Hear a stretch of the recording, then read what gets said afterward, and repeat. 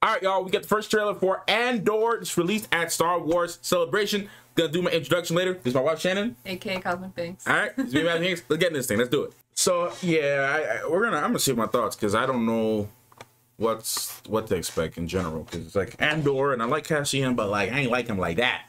So let's see what's going on. That's something to do.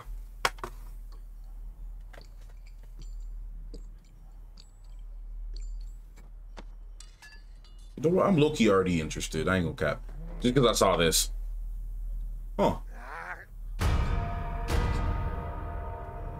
Huh. Oh, what a way to start a trailer. I ain't gonna lie. Hmm.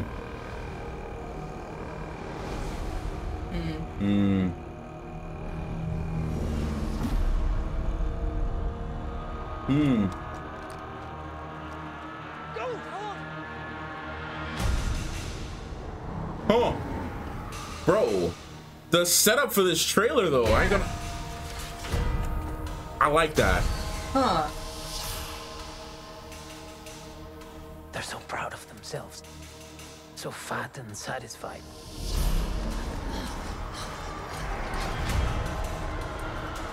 Huh. They're everywhere. They're watching me now. Oh yeah, that's something on Mothma. Okay. Soon enough, these days will end. Hey, that's a Skarsgård. Oh, it's a No Skarsgård. rules going forward. Oh. People are standing up.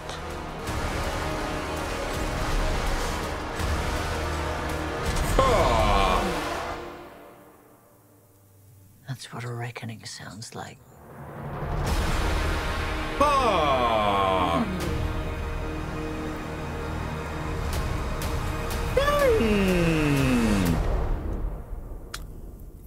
What's sad? What? This is more exciting than the Boba trailer.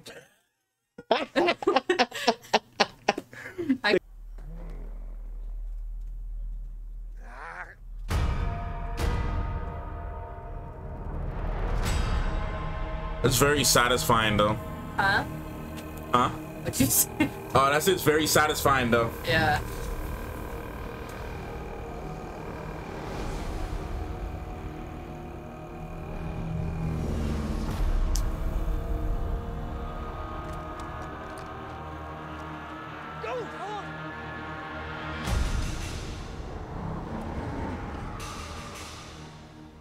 I just love that part of it.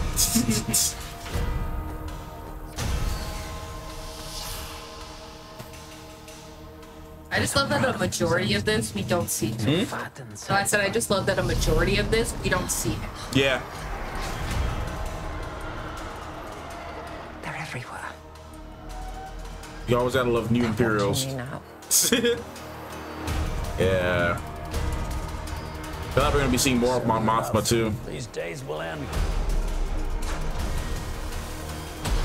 There will be no rules going forward.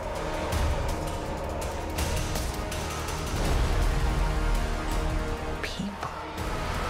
Senate, huh? It's gonna be cool. It's cool we're gonna be seeing the Senate again. Yeah. We haven't seen the Senate since Revenge of the Sith. That's what a reckoning sounds like.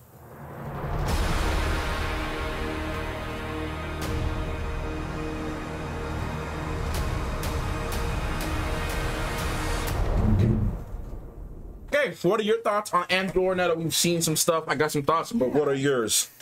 I don't know if... Okay. I think it's going to be good. First of all. Because just... You know, how it looks reminds me of, like... Excuse me. Yes, keep talking. I hiccup. No, you're good. And, I just like that we didn't really see him for most of the time. Because I don't think, like, yes, it's about him. But I think it's more about the people around him. I don't think it's... Taking the words from me. Yeah, I don't think it's necessarily about him. Because, like I said, majority of that he wasn't even in it.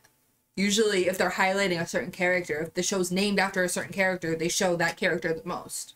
Like, look at the Obi-Wan trailer. he was in 90% of that. This was more focused on the people in the different areas. So I don't know what to expect out of this, but obviously like rebellion type of stuff, because they're like, oh, you know, they're out here like eating, they're happy, they have everything, we have nothing. So I don't know, I think it's gonna be really interesting, because it's definitely gonna feel like Rogue One for sure, like that kind of energy, that kind of vibe. So I'm excited for it. I think it's gonna be really good. Yeah. Yeah, I mean, I'm kind of sharing some of the same thoughts. Like I said, look, I'm curious to see what they do with Andor, with Cassian as a character. We know his demise. We know how he dies. There's gonna be a prequel. It's gonna be cool.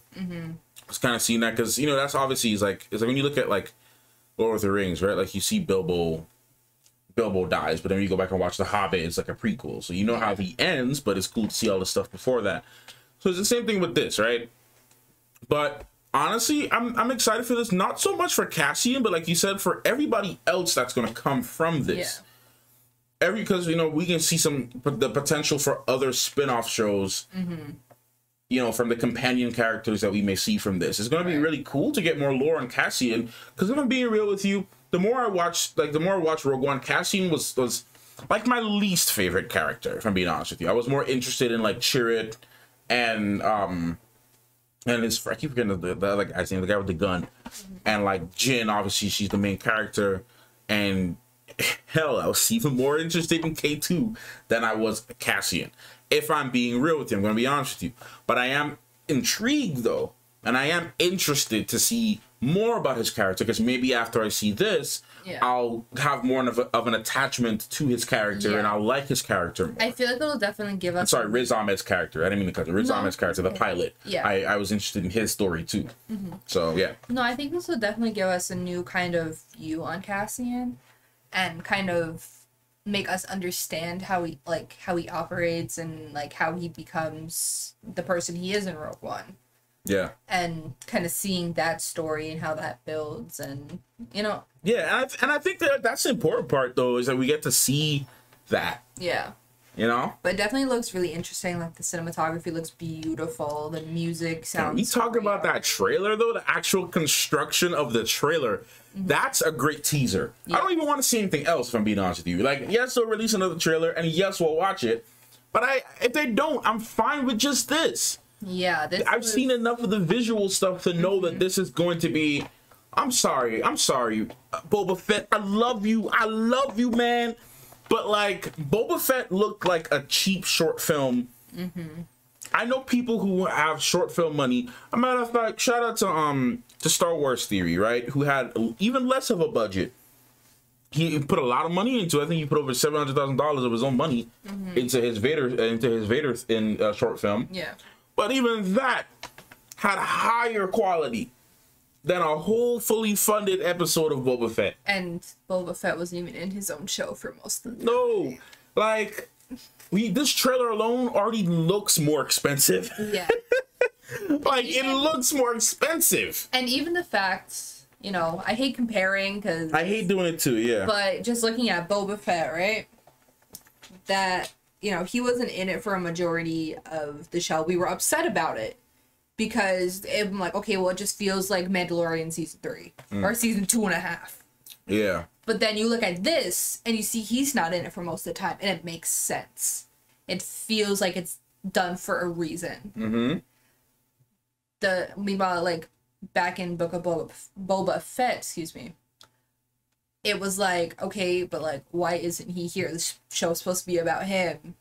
Like, I want to see Boba Fett, but then... Yeah, and I get that it was a story. It's a book. A book has many chapters with different characters. Yeah. Half of Dune is not even about Paul. Like, Paul is in a lot of it, but like there's other chapters dedicated to other characters. There's so many other books where they have dedicated chapters to other characters in the book. And I get that. You know, it's called the Book of Boba Fett.